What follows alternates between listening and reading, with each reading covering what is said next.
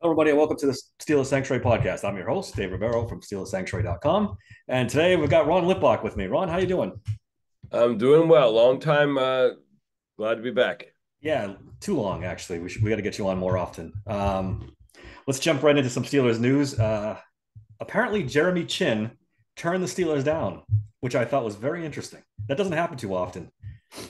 Yeah, I was surprised too. I mean, I kind of like Deshaun Elliott, so I kind of like if he was the pseudo fallback position. I'm kind of more of a fan of that anyway. Chin is a really good player, good coverage guy, but I'm not sure he's as physical as the Steelers like in their safety. So, at the end of the day, I think they did just fine with Elliott. So, water under the bridge as far as I'm concerned, anyway. Yeah, same here. I mean, I think Jeremy Chin might be slightly better, but you're right. I think Deshaun Elliott's a better fit, and I think it worked out better for the Steelers in the long run. Just kind of surprised. Mike Tomlin doesn't lose many, right? When he decides to try to go for somebody. No, he doesn't, and especially when it's beyond money, right? So I Yeah. think once you get to the point of just is it a fit, and Chin said like the defensive scheme was a different, was more of a fit for where he went, but it's the Commanders, so Yeah, that's exactly. the thing that makes it like a little bit like that's kind of like a low blow, but at the end of the day, everyone lives with their decisions, and Yeah. He's gonna Chin have to is live with happy that one. with his. Yeah, Um, I think he did get a couple million more guaranteed than the Steelers were. Well, if we compare it to the Deshaun Elliott contract, it's a right. couple million more. So who knows if that's Yeah. I mean, it's funny exactly because right. we like Bashaw at like 2 million. It's like a couple million, like whatever. But a couple Yeah. million, like if someone came to me and said, "Hey, I'll give you 2 million more," Yeah, we yeah, both go to Washington in a I don't heartbeat. care if it's in Alaska, like I'm there. So 100%. 100%. yeah, I got a kick out of this one. Russell Wilson. It was reported that Russell Wilson has a no trade clause in his contract. I mean, talk about insignificant. Uh, yeah, This goes one of yeah, two ways, right? He's either great and they don't want to trade him, or he's terrible and nobody wants him. So it's like no trade clauses.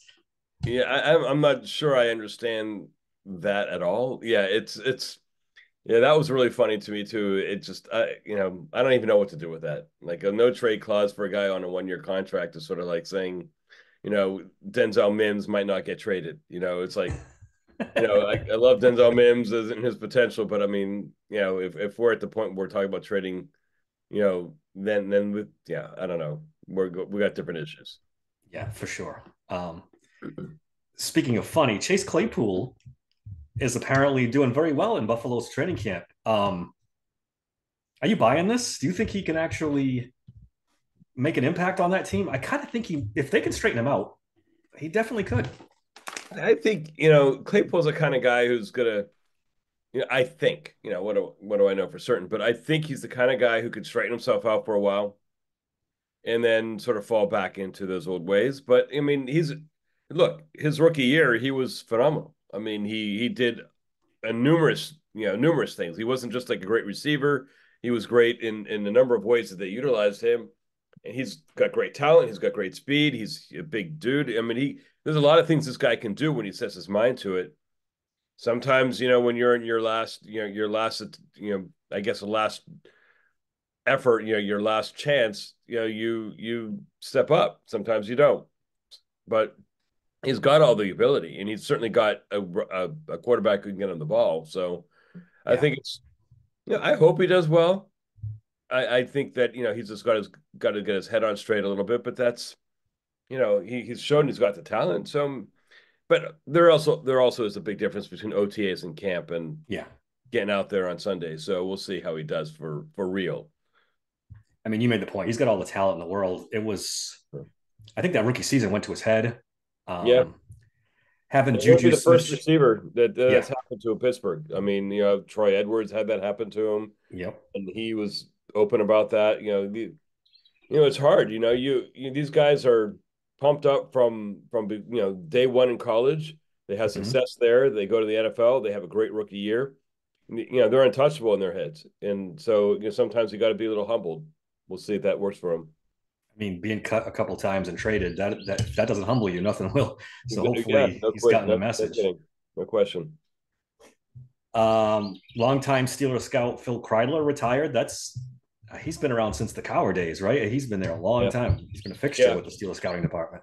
Yeah, I'm gonna try to set something up with him next week. He's another one of those guys that like you said, has been there for a while. It's interesting because I spoke to was it Kentley Platt, he's the guy who launched the RAS stuff. And I'll throw the interview out next week. But his point was with the Steelers specifically that before 2 years ago, coincidentally enough, the Steelers' RAS scores for their draft picks and the guys they signed were really low. They were like seven. They were like one of the lower ones in the league. Hmm. Since since that 2 year mark when Colbert left and they brought the whole new sort of scouting and front office approach, that RAS score is one of the highest in the NFL. Hmm. So they're clearly taking a different approach, and you don't want to just strip out all that legacy and all that sort of institutional knowledge all at once, but you could tell Gorshak there's a complete turnover of that scouting. Yep. And Yep. it looks like they are trying to modernize things, whether I assume that's a good thing. They're trying to really sort of beef up their statistics and their analytics, which I think is that's something that we have seen that they're doing as well. So they're really trying to get in the modern age and moving away from it's just about film. Film's still going to be the big thing, but you got guys like Kreidler and Gorshak and those guys who are awesome guys, and they know more in 1 minute than I'll know in a lifetime of football. But they they're a little old school, and I think that they are probably looking for people who are really more willing to lean into the analytics, more willing to lean into the athletic ability as opposed to just what you see on film. Yeah, you do get the feeling that Omar Khan's kind of overhauling the scouting department into something more his liking, um, and that's going to happen. I mean, maybe it was time. A lot of these guys have been around a long time. I mean, you can't argue with the results. These last two drafts have been pretty good as far as we can tell. It's early, but it seems like they've been really killing it. Really, I mean, when you look at the players they've drafted and how well they've done. So we'll see what happens. I mean, there's something to be said for experience and being around and some of the old school stuff, which I kind of tend because I'm old, so I kind of tend to lean in that direction. But yeah, you can't argue with that analytics and some of the stuff is taking over the league. And if you're not at least part of it, then you're going to get left behind. I don't think there's any question. And just the cautionary tale of all this is that you still have to see how it plays out on the field, right? So everyone loves these two drafts. We've loved drafts in the past that 3 or 4 years later we look back on and say, wait, that didn't turn out like we thought. So it's they're cautionary. It's we still have to see, right? So that's the one thing I would sort of guard against is Broderick Jones and all these guys going to be the everything that everyone thought they would be. You could look at a guy like Porter and say like that guy's already probably there, right? But Darnell Washington. Yeah. I mean, everyone thought like, wow, what an amazing steal. This guy is going to be amazing. Look, we need to see. We haven't seen anything yet, right? So, uh, that's the only thing I'll say with all these things is, this is a whole new approach. We love the value that we got at those picks. Yeah. But there's something to be said for the fact that no one else took those guys up until those Steelers picks. So I'm not saying that these picks aren't great and that these guys won't pan out, but I'm just saying we need to see before we start sort of elevating these drafts and this new administration as 10 times better than what we've seen in the past. One thing about Omar Khan, and I talk about this with Dave a lot, is he's much more willing to take risk in terms of injury than it seemed like the previous regime was for sure. I mean, there's Corey Trice's and Peyton Wilson's. I don't know if the Steelers would have touched Peyton Wilson with a 10-foot pole with and Washington too. Darnell Washington was risk. Yep. Now the one thing I'll say is like they did look at Heath Miller was an injury risk. Yes. So I'd forgotten about that a little bit of that. But you're right. I think that they are willing to take more risks. The thing that I will say personally drives me nuts is the idea that this new scouting department, this new management team is doing so much more. In some ways they are. In some ways, they're kind of not. I mean, they didn't wheel and deal the draft, right? They stayed put every pick, and they got really good guys. We think, right? But it's not like they wheeled and dealed and did the Belichick stuff of years ago where he got like 50 new draft picks because of all these trades he Yeah, was trade downs and stuff. Yeah. right. So, I just try to like sort of level set that a little bit in my own head that look, you know, they are approaching things differently. It could very well be much better, but I kind of want to give it a couple of years first and see what they're really doing. They signed Queen. I personally had reservations on Queen. Not that I don't think it's going to be an upgrade. I'm not sure, but he's also not the second coming, right? So I think that we need to temper some enthusiasm with some of these guys and see what they've done. We've still got issues at wide receiver. Yep. So, we still got issues at corner. I know we signed Cam Sutton, but when is Cam Sutton going to play? So, Yeah, and are that's a we good okay question. with signing Cam Sutton, right? So, there's some questions I still have personally. I do as well. I mean, I want to get into wide receiver later on, but the fact that there isn't a wide receiver at this point is a blemish on Omar Khan. I don't think they planned to be going into training camp with this wide receiver core. I think they've been trying and haven't been able to do it, Yeah, get a deal done. yeah, And I that's agree. something that you can mark him down on, and there's a few other things too. Um, yeah, I agree with you 100%. It's a wait and see type thing to see if this is actually going to be better than it was. We'll see. You brought up Cam Sutton. Let's get into him. Boy, I'm torn on this one. On the field, I think they got very fortunate that Cam Sutton fell into their lap. He really fills a major need at, again, another one at league minimum. Is kind of like Russell Wilson all over again, just falling into their laps. And I want to get to the on the field stuff, but off the field, and I'm not usually one to nitpick the stuff, but I read the affidavit this morning, and Ron, it's brutal. Yeah, I mean, it's all alleged stuff, but there's like biting and closed fist punching and choking, and it's wow, it's rough.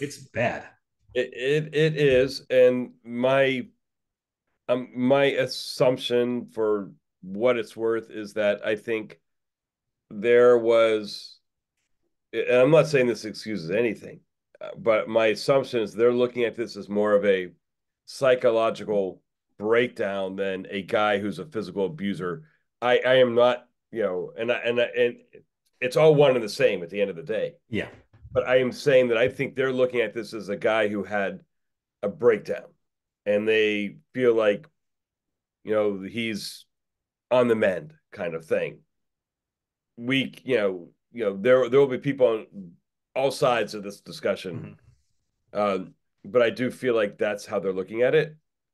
And I feel like they're looking at Cam Sutton as a guy who needs help and a guy who went through something and did something really awful, but is on the other side of it and will pay the penalties and the price that he needs to pay for having done what he did, but is also on the other side of it, if that Yeah, all makes sense. it So does. It yeah, does. I think that's how they're looking at it. People have compared him to, oh, he's like they keep guys like Harrison and they keep guys like Ben, and Yeah, you those can make guys were those come. yeah, those guys were always on the team though. They weren't going to cut Ben, they weren't going to cut Harrison. Yeah, But Cam Sutton was not on the team. So they made a conscious effort to say, this guy, we're still going to bring him on our team, as opposed to saying, hey, this guy was on our team, but we're going to deal with it, right? yeah, So that's a good point. I don't think it's the same thing. And so I hear what you're saying, and it's there are messages sent about because you're a good player, is it okay, right? All these messages that get Yep. sent are concerning. And look, just from a sheer like we've made fun of Cleveland. Can we do that Yeah, anymore? I don't Like think we can. right. In terms of this and players on their team that with a checkered past. I mean, no, you can't. If you're going to bring in a guy like Cam Sutton after what he's done, and no, you have no right. There's no moral ground to stand on anymore. Right. To be honest, when I first heard they had talked to Cam Sutton, I think it was during the draft.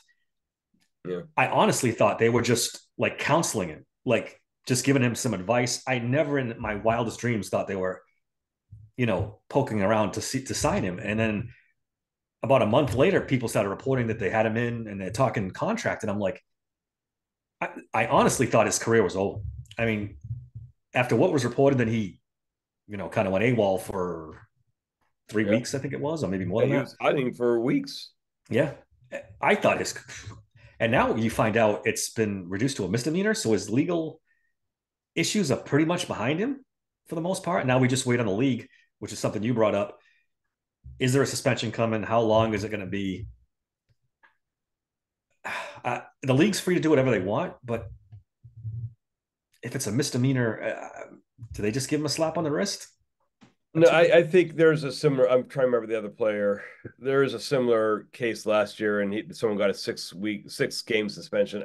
I think he's gonna be out for weeks, whatever number of weeks those are. Yeah, and that's something to keep in mind is there's going to be 4 to 6 weeks where Cam Sutton's not going to be on the field. I think so. They're going to have to go with a Beanie Bishop or whatever else they do in that Yeah. Darius Rush, whoever they fill that spot. There's a lot of guys there we can talk about. But you know, yeah, so they don't have him for a full year to start with. But yeah, I mean it's an interesting question about why why Cam Sutton, why they felt like this was a move that they felt comfortable making, considering all the things that have happened. One big caveat to your point is the full story. They've reduced the misdemeanor. What do we don't know? Yes. Yes, So 100%. you're always innocent until proven guilty, and Cam Sutton deserves that same consideration. But yeah, the affidavit is pretty damning if even half of it's true. Yeah. And I do want to preface that, and almost I should have prefaced it before. It's the affidavit is what he's being accused of. It may or may not be true. But he did go and hide for 3 weeks, Yes. and that's Something not. happened because there in that affidavit there was talks of a welt on her forehead and bite marks Yeah, on her and stuff. So that's in the police report. So something happened. I mean, yeah. I don't know. As a father of daughters, it's and I don't want to get too far in the weeds in this, but it after reading that, I was a little bit like my first thought was this is great for the Steelers, and then after, I guess you gotta. It's just like any other walk of life. You gotta. There's bad guys and there's good guys, and We're allowed to be conflicted over it, yeah, and and that's certainly the way I to am. put it. Yeah, I am too, very conflicted because, and this is a guy that had a pretty spotless record before this, right? I mean, we were all shocked when we heard about it. yeah. Maybe it was a breakdown. Maybe it was a. It's Hard to say. yeah. I mean Yeah. That's kind of a thought that I had. Uh, is that there are. I had an interview with a player who said that there are players on teams that we don't know who have gone through many breakdowns, who have tried to kill themselves, who have done things, and they're still active in the league. So we hear about this stuff, and you know we don't know half of what goes on, Yeah. right? And so I do think that there's underlying underlying elements to all these stories that we just don't know that affect teams' decisions and how they treat players, and we just won't know. Yep.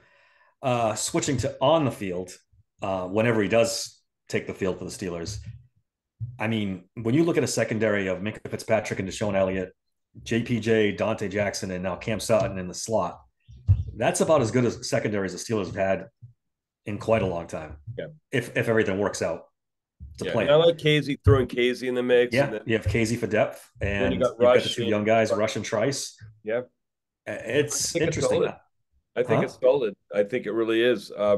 It's been a long time since I've worried more about the pass rush than the secondary, and a little bit worried more about the pass rush than the secondary. I mean, Jackson's kind of a mystery to Steelers fans. We haven't Yes. seen a lot of him. The Steelers certainly seem to like him. They tried to trade it for him before, and this is not so this is the second go around of trying to get him, and they finally did. So Mhm. they clearly like him. So it'll be interesting to see how he performs. He's sort of the big mystery to me. Elliott's kind of like that tried and true guy that everyone knows. Mhm. Jackson's a little bit more of a mystery to me, but I think everything on paper looks like he can be a solid number two. So It's definitely got to be an upgrade over Levi Wallace and Patrick Peterson, right? You would think anyway. I mean, yeah, Levi Wallace was pretty bad last year. yeah, he was, and yeah, Peterson was sort of out of position. It's interesting that they decided to go with Sutton versus Peterson. That's a really, when you think about that, Yeah. Peterson, he's it's like he's been camping at the doorstep of Steelers headquarters, just saying, "Bring me in." Yeah. And they And they haven't. go And bring I'm in shocked. Sutton. I've been Yeah, saying it since the end of the season that he'd be back. I've been predicting it, and I'm dead wrong. I don't. Maybe the Steelers saw what we saw, and yeah, what I thought I saw, that he had just lost. He just lost it. I mean, even when they played him at safety, he seemed to play better, but then there was missed tackle started creeping in, and you wonder, you yeah. know, at his age, switching positions. I mean, how long are you going to wait for him to learn a position? So, I mean, I guess it's still possible they could bring him in. I mean, at this point, if he's just a depth guy, then I think they bring him in if there's injury. They bring him in if yeah, if Jackson gets Dante Jackson gets hurt or something.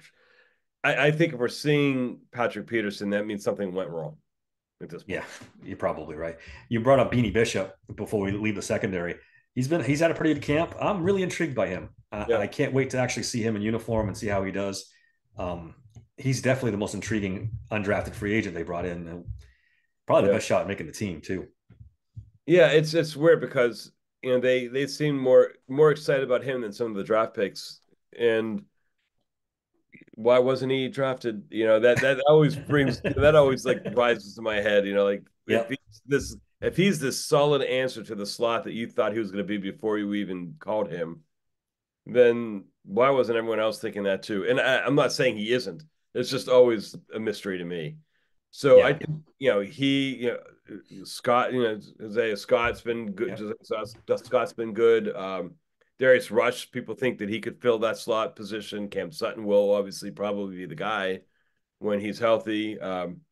Thomas Graham is another guy. So there's a lot of guys. They're Yep. throwing everything at that slot position except money. so, Yeah, so except the yeah, most important one, money. yeah. When you think about it, I mean, they really are. It's almost like they're treating it like the wide receiver spot. It's like we're going to Yeah, throw like 500 guys and someone's going to stick. it's Yeah, it's exactly the same. And I wanted to talk about that next because they did the same thing. They just throwing a bunch of low price players at the problem, hoping again. And it's every time they've needed something, it's fallen in their lap so far the last 18 months. So yeah, I don't know. I don't know where Omar Khan keeps his lucky charm, but I hope he holds on to that because, yeah, again, a guy like Russell Wilson, just and I know he's not the second coming, and I know he's past his prime, but you get a veteran Super Bowl winning quarterback at league minimum. That doesn't happen every day, and yeah. You're he's right. obviously not completely washed because he had a decent season with Denver. So we'll see. This wide receiver two thing, the rumor still this will not go away. Mike Lombardi on his podcast, this was tweeted out, and I listened to his podcast, so I actually heard this. That the Steelers had a deal almost done with the 49ers in the draft, and then something happened and it fell through. Yeah, Some have speculated that they thought they had Ayuk signed, so they were going to deal the Steelers. I'm blanking on Devo his or name. Samuel. Debo, yeah. Yeah, And the contract negotiations fell through, so they pulled out the Debo thing. Um, yeah, I still see a move coming. They have to make a move. They cannot go into the year with this wide receiver core. I think so. I don't think it's going to be the AU type of move. No.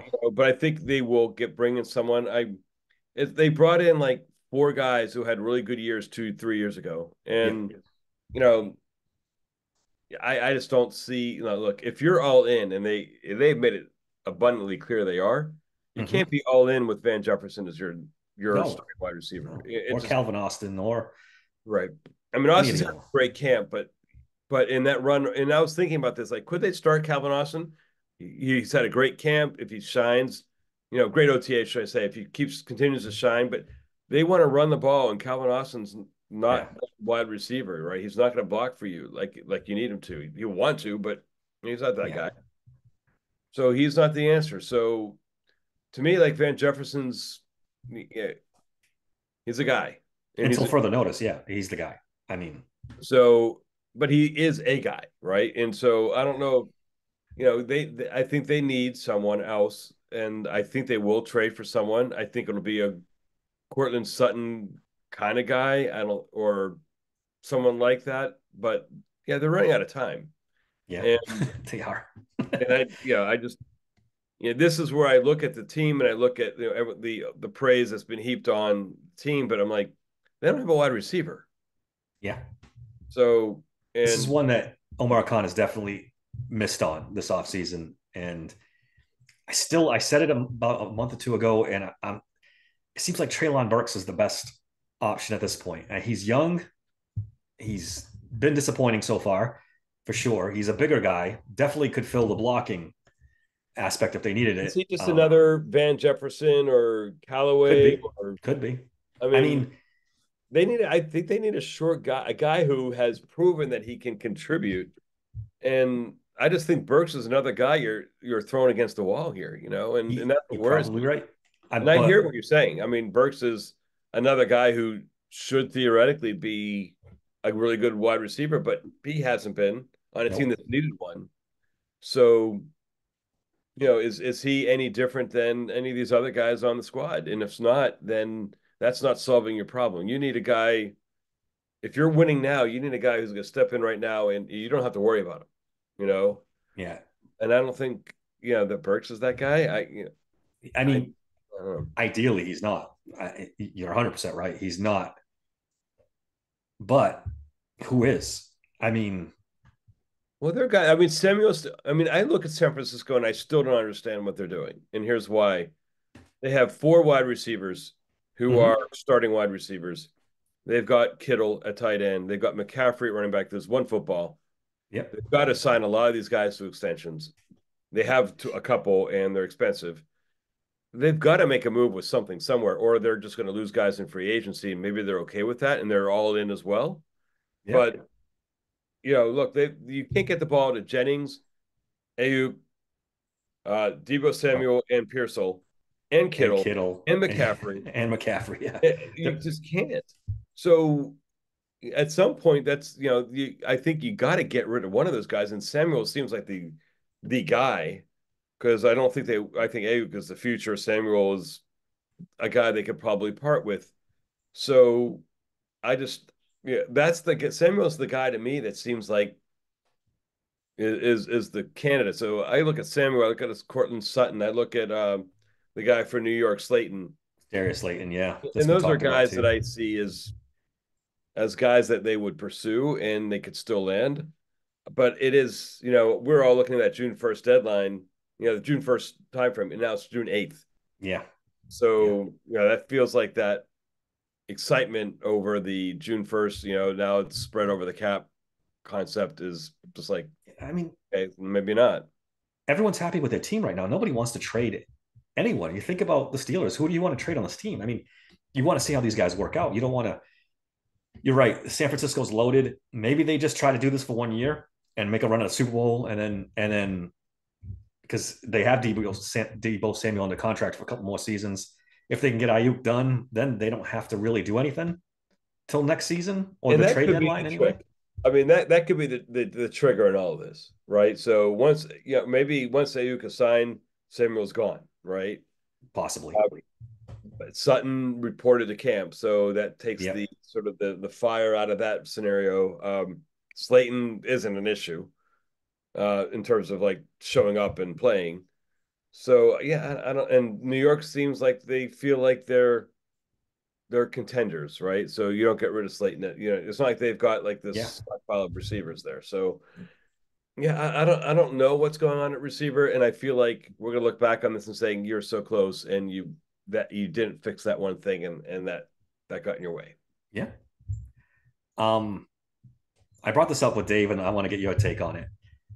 Let's say we get to mid-August. They don't have a wide receiver, and Tyreek Hill is about to shoot himself out of Miami. Do you take on that contract and that potential locker room guy and on the field? If I think if He's they're contenders, I mean, I don't think Hill's that huge of an issue, but I don't think that off the field, I don't. I I don't know. mean, He's more a about big he's already man. griping for another contract is more where I was getting at. He's going to want a redo. He's already making, I think he's already making $30 million a season or close to it. So now you're, Yeah, I don't think it depends on what the cost is, right? So yeah, you do you is it a do you trade let's say I mean the scenario would have to be Miami would have to feel like they're out of it, right? Because they're not going to trade Hill if they're in it. So like if they're on a playoff run, Hill's not going anywhere. So if Miami's out of it, then do then you got a bunch of people running after Hill. There's gonna be everyone and their mother's gonna want to sign him. And do you for half a year trade a third round pick for a rental for a run at the Super Bowl? I mean, that's kind of what you're yeah. thinking. I mean, Then absolutely. sure. I mean, that's then you're saying because it's not going to hurt your cap next year. So then maybe, but I don't know if that seems like an odd scenario to fall into place like that. I just don't see that happening. I know he's griping about a contract, and I don't know if they just sign Waddle or do they just get tired of listening to him and deal him off. I mean, Yeah. I don't know. Uh, I mean, that would again something falling into Omar's lap once again. I mean, that would be Yeah. ridiculous. So yeah, I mean, I feel like I've been talking about this for months. This wide receiver two thing, and it's just I'm surprised that they let it get this far. And I know they drafted Roman Wilson. I guess you could use him as the outside receiver and maybe use Austin as a slot and hope he develops quickly. But you're not even hearing a lot about Wilson right now. I No, we mean, haven't heard anything. the only thing I've heard about Wilson, and it's not necessarily a knock on Wilson, is that Benny Bishop has looked really good locking him down. That's not good. So that's the only thing I've heard. So, but again, that I don't know how much that really means or what context to put that in. But yeah, I mean, I am surprised too that they haven't had any kind of resolution on this. And they've got a lot of guys who have had one good year 2 3 years ago, and it feels like they're just hoping one of these guys just does it. Like evidently Callaway's had some good plays at camp. He's shined a little bit. uh Austin's been the most impressive receiver at camp outside of Pickens. So Yeah, do you just like just go great guns and say, you know what, screw it, we're going to start Austin?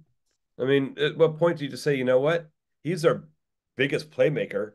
Not size wise, but he's our biggest yeah, playmaker. Um, do we roll with that, right? Do we just say, hey, you know what, we've got a guy who has done nothing but shine. If he shines in camp, he shines in preseason. Do you not keep him on the field? I mean, at what stage do you say, like, Van Jefferson's experience and his size does not equate to a reason to keep your second best player off the field? yeah. I mean, potentially. So, I think honestly, the only way he gets on the field is in the slot. I think Van Jefferson's locked in unless they make a trade.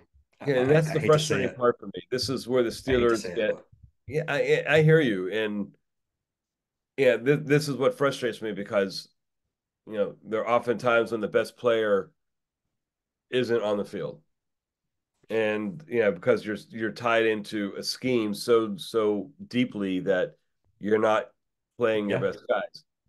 That would be upsetting if a Van Jefferson is getting reps when if Calvin Austin is shining and continues to shine.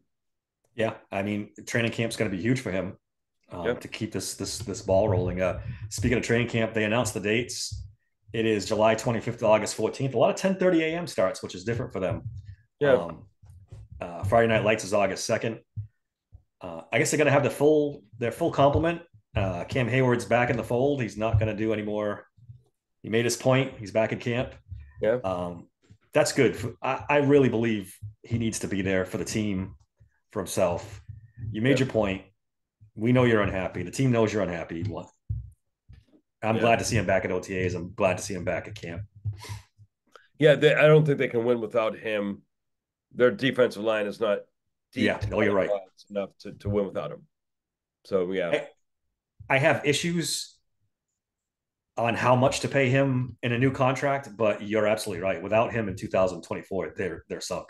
Yeah. You've I got, mean, I look at him and I see, look, 2 years ago and 3 years ago, there's a 10 plus sack guy who had, 14 or plus more tackles for losses. He was in the leaders and all that stuff. And in a defense that doesn't accommodate defensive linemen getting sacks very well. mhm. So last year he was hurt. I know he's older. I do think that he's a guy who can contribute at a high level. Is he top five? Probably not. Top 10? Maybe. Uh, so do you, and what he does in the locker room, his leadership and all, I think it would really, really suck to see him elsewhere. And I think he's got a couple good years still to contribute. I'm not saying he should get 25, 30 million a year, obviously, but 15 to 20, I'd give him 20 next year and 15 the year after, and then, or something like that, whatever. I think what he does for this team is still valuable. And, I don't think this team has an answer without him. Yeah. So, I mean, I'd be fine with 20 and 15 the next two seasons. It's just guaranteed money. And I guess that's going to be the big sticking point for this is how much guaranteed they give him going forward. Yeah, he's still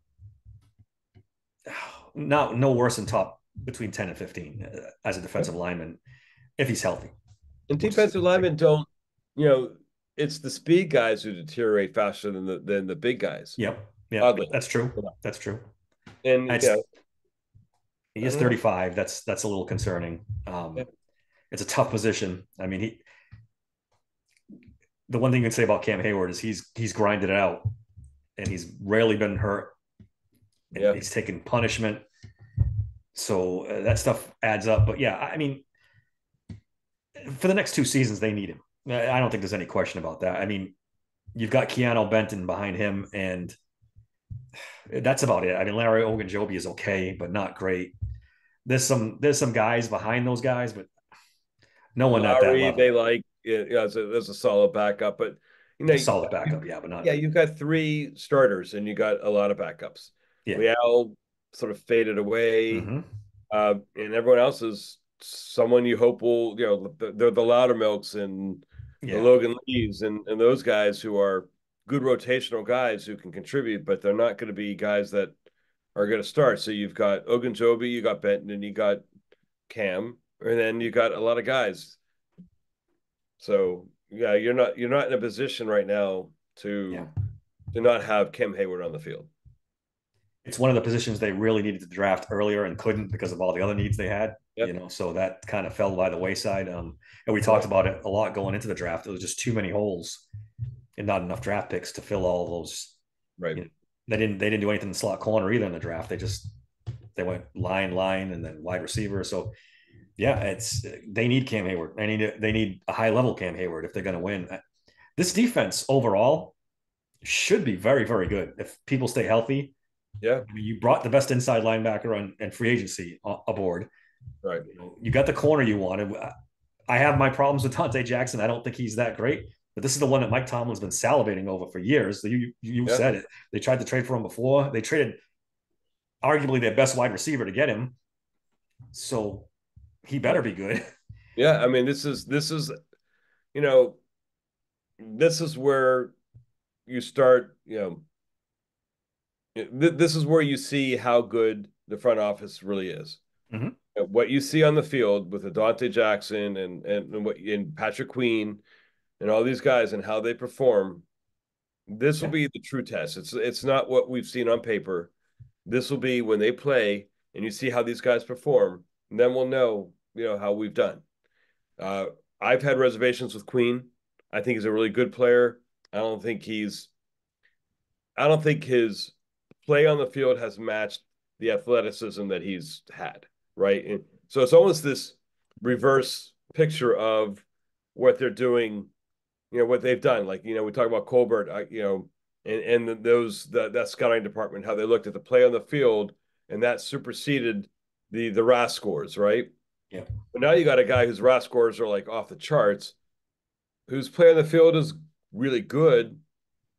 It's not, I don't feel it's elite.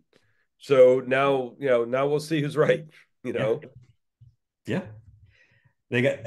I wrote this for my site this week. Mike Tomlin has no more excuses. This is the defense there is there Yeah. are no holes in this defense. He's got the players he wanted.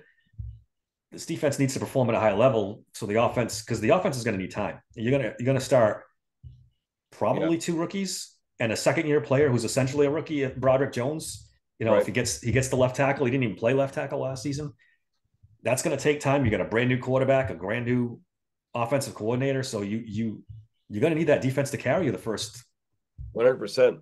3 And to I six worry about weeks. how they're treating the line too. I really do because I feel like, Well, yeah, that's yeah, I worry that they're playing a little bit too much with the offensive line. It's like this. It's like a new game they've got, as opposed to just saying, you know what, this is what's going to be.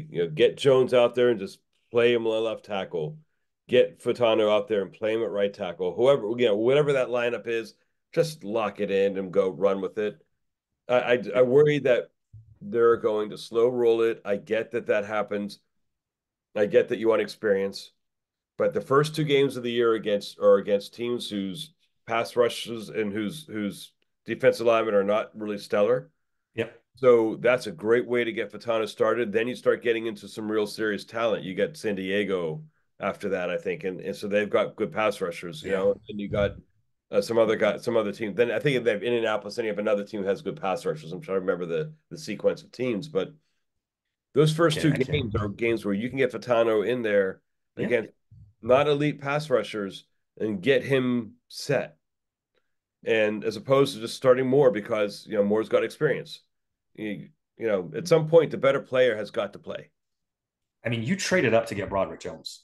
If he Yeah, can't beat Dan Moore out at the left tackle spot, then you've whiffed on that pick because yeah. Dan Moore is a bottom third left tackle in this league, if not. Well, I think the question more for them is can Feltano start at right tackle, right? Is Yeah, he ready?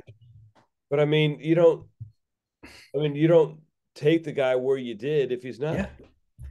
I mean, all we heard was this, to your point again. How did this guy fall to the Steelers? How is it possible? What a Yeah. steal! Well, let's find out. Yeah, Let's find and out. that's what drives me crazy. Like all these guys fall to you, and you're like, "Oh, this is the best guy that's ever played the game," because he fell to you at like 20s, and a guy who's Beanie Bishop, who we're so excited about, and I am excited about him. I'm not knocking the player at all, but like he was an undrafted guy, so if we are counting on this guy to Yeah. solve one of the bigger positions and holes on your team, that seems faulty to me. Now, it doesn't mean he Oh, won't work out, but that's not a it's not strategy. good process. That's Yeah, not that's that's not how you want to fill a position. You're absolutely right. You're yeah. 100% right. I don't understand it, and I know they brought Cam Sutton in now, so but Yeah. Cam Sutton's not going to play for 6 weeks. I just feel like there's a lot of hope that these guys, that this Yeah. mass of guys in certain spots are going to work, and there's a lot of I don't. Sometimes I'm not so sure how they're approaching some things. And the Steelers always do things oddly. And to me, there's always something. Mike Tomlin, the way he goes about, I mean, I guess we'll never know what Chooks really said or how he ended up being benched those last, how was it, 8 weeks he got benched for? Yeah. 6 weeks. But in a vacuum, they would have been clearly better with Broderick Jones at left tackle and Chooks at right tackle. And I Yeah. mean, Mike Tomlin's looked the other way at a lot of stuff. I mean, we heard those stories of James Harrison not showing up to meetings, sleeping in meetings at that last season. And they didn't cut him till almost the very end. He puts up with a lot of stuff. We heard stuff about that wide receiver room last year and all the shit he put up with Deontay Johnson and George Pickens in that wide receiver room. So what the hell happened? I know Yeah. he dared say quit, but I don't buy that so much. He Yeah, I said, don't know let's kneel either. on the ball. I think I guess. it was a combination of a lot of things. I think he was a guy that they weren't going to keep anyway monetarily. I don't think he was playing to the contract. I think they had a less of opinion on his playing than maybe we did. Um, and I think he was a foregone conclusion anyway. I think this get made it. I think it just made it easier. And that might have just been it. But I feel like they lost a year with Broderick Jones by leaving him at right tackle. I don't And worry about it if and like I don't even care if he plays right tackle his whole career, right? But you drafted another tackle. Yeah, So you drafted two tackles in back-to-back years, play and them. both were steals. Both were like, how do we get this guy, guys? And you got a guy, conversely, who is starting at left tackle right now, who, you know, who's probably playing above what people ever expected him to play. So, all the credit in the world to Dan Moore for doing that and being a stand-up guy and helping the young guys. Yep, yep. But having said that, he should be somewhat easily replaceable, somewhat easily sort of step back for your first round pick who no one ever thought could be there and who they salivated over, etc. Yep. So if you don't have those two tackles starting, I just, that confuses me. I mean, I get you want to slow roll some guys because they need some time, but your first round offensive draft pick offensive tackles shouldn't need to sort of take a second fiddle to Dan Moore. 100%. I mean, most first round picks start now anyway. I mean, especially ones that you trade up into the Yeah. teens to get that those guys play. That's And not it's like, one thing if you have like this really, if they're studying under like a solid vet who's good at, yeah, is just holding down the position for another year, kind of thing. I'm not sure that's what Dan Moore is, though. Dan Moore is a guy that you always wanted to replace, yep. and I to mean, drop a guy, clearly, yeah, I don't you know. drafted tackles 2 years in a row. You're trying to replace them. Do it. Yeah, and What's the that's the holdup? thing. Like, just do it, and playing around. I mean, and all the more reason. Like, if you want this guy to be the future, give him every chance to be that guy. Yeah, And I yeah, I don't know. this We'll see. it drives Dave crazy and me too for the position flexibility thing. They always drub us with like Yeah, we want our offensive linemen to be. It's going to backfire. You need to it pick a has. position. You're right. If it's going to be right tackle for Roger Jones, all right, leave him there. Put Fuatano at left tackle, and let's go. Pick a position. Leave them there. Don't brag about how many positions they can play because Yep. if you can play, if you play too many, then you don't play any well. That's yeah. If you're jack of all trades, master of none, you're not. Yes. You could do that with a fourth, fifth round pick, but you don't do that with your first round picks. I mean, they did it with Sean Davis. They're doing it Mm-hmm. with Al. I think. I think Yeah, they that. did. Yep. I think that sidetracked his career a little bit. That stuff worries me. I think that I'd rather you just let a guy learn a spot. And I'm not a coach; they know better. But I do think they're not infallible, and I think that when you take these guys who are high quality, really high draft picks. These are not low picks that you're just trying to figure out how we use these guys. You know, play them where they're supposed to be played. Don't waste time. Don't like mess around with them. I think they totally messed around with Sean Davis. And I 100%. think he would have been a I'm Hall of Fame player. I don't know, but I think he never. I think they messed with him. I think they did that with Leal. I think Leal, probably hasn't helped himself either. yeah. But I think from what I'm hearing, but at the end of the day, it's just you know, sometimes it's okay to simplify things a bit. Yeah. I mean, how do you succeed when you're a tackle 1 year, you're a end midway through the season, then we're not sure how we're going to use you the next season? Yeah, they're playing It's with not. outside linebacker. Yep. And that worked for like a game, so they got enamored with that, and they decided they were going to keep him, and then they changed their mind because it stopped working after a few games. I don't know. He's clearly not an outside linebacker. He's too big to be an outside linebacker. Yeah, He's an end, yeah, and maybe a bad fit for a 3-4 defense. Maybe he's an end on a 4-3, and maybe that's the problem. But yeah, we'll find out. Ron, this was a great talk. I appreciate you coming on. You got anything to plug? I heard you're trying to get Phil Kreider. That'd be awesome. I'd like to hear that one. yeah. I would too. I should hear from him next week. Mark Barron. Okay. I'm trying to remember who else I got coming up, but the guy Kentley Platt, the RAS guy, I think is was a really interesting conversation.